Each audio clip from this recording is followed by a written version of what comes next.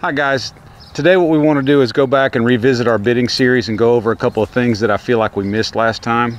Primarily which bits I like to use in which series, how we progress to them, and when you might change bits or bridles.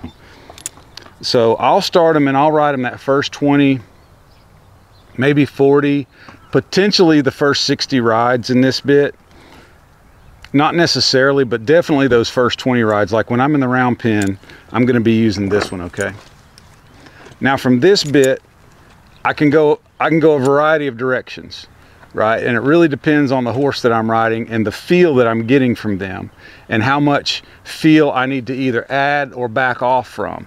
See, some horses are so feely that it's easy for them to get scared by the bit. And so you're not going to want to go to something like, say, a twisted wire snaffle that's really small like this one on a horse that's really light and really feely and really wants to get off that bit, because you're going to scare them, right? And what I want to do is I want to try to find middle ground with all of my horses.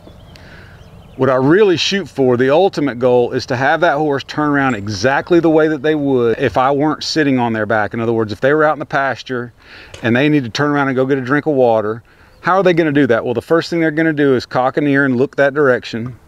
Then they'll point their nose that direction.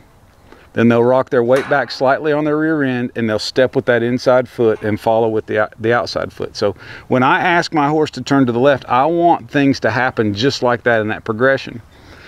If I get that, then I know that I am truly communicating with that horse effectively. If I get anything other than that, then the horse just doesn't understand what I'm asking, and there's resistance there, right? And that's what this bit is for, is to get control of their mind. And so I need to find the bit that they're most comfortable with, that gets me the level of feel that I need to get that natural turnaround. Because what the bit is at the end of the day is it's a communication device. And if you've got them distracted by either an improper mouthpiece, whether you've got it too short, your hands are too heavy, you've got the wrong reins, whatever, it's going to distract from that communication, that teaching. That's the whole point of this of all of these devices. That's the whole point, proper communication. A lot of times these really heavy horses that don't like to flex laterally are going to gap their mouth in order to escape the pressure of the bit. This is a pre-signal or a pre-cue.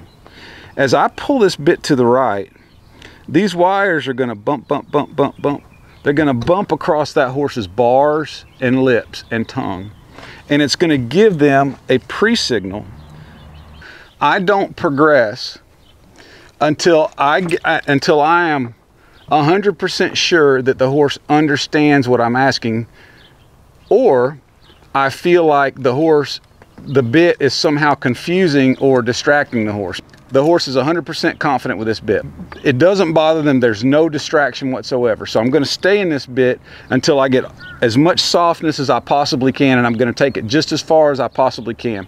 Let's say I stay there for a dozen rides and the horse doesn't get any better, doesn't get any softer. Then I'll step up to this full cheek snaffle. This is a running martingale. It limits the travel of my reins. My cue is consistently in a downward fashion so that it encourages the nose to come down. When I'm pulling laterally, it brings that nose right down here.